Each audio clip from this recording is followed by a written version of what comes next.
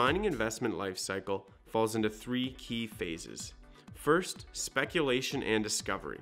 This is akin to lottery tickets or bets on the roulette table. Second is investment in the ground. This is where real money is spent and the risk reward is still suboptimal. Finally, it's the production growth, free cash flow generation phase.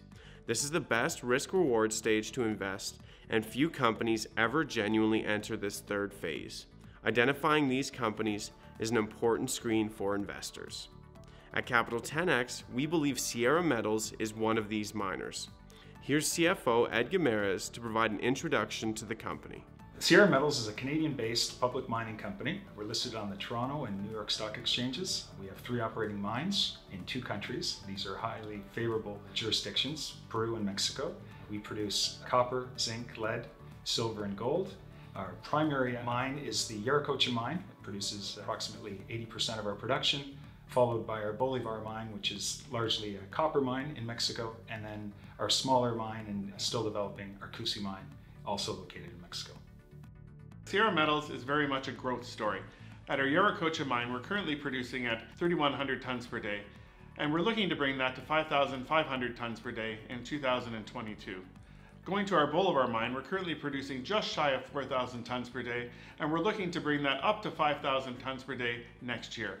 At Cusi, we're still holding at the 1,200 ton per day level while we focus on Bolivar and Yaracocha. However, there is still a lot of upside to be had at the Cusi mine.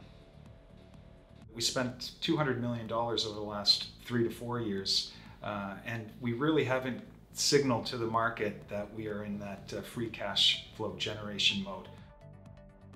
Additionally, identifying those free cash flow generating companies that trade at a discount to their intrinsic net asset value is the sweet spot for mining investments. Sierra Metals is a diversified miner that is entering its free cash flow growth phase and trades at a material discount to its net asset value.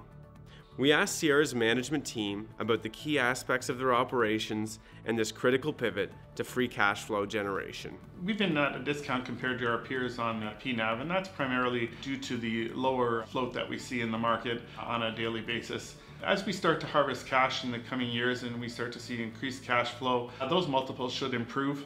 The second part of that is that we have some upcoming 43-101s for all 3 mines. For the Bolivar and Yaracocha mine should be by the end of this year, the Cusi mine by mid next year. Once we bring out those statements, I think the market will start to understand the higher quality resources and the investments that we've made and appreciate what the company is doing for its shareholders.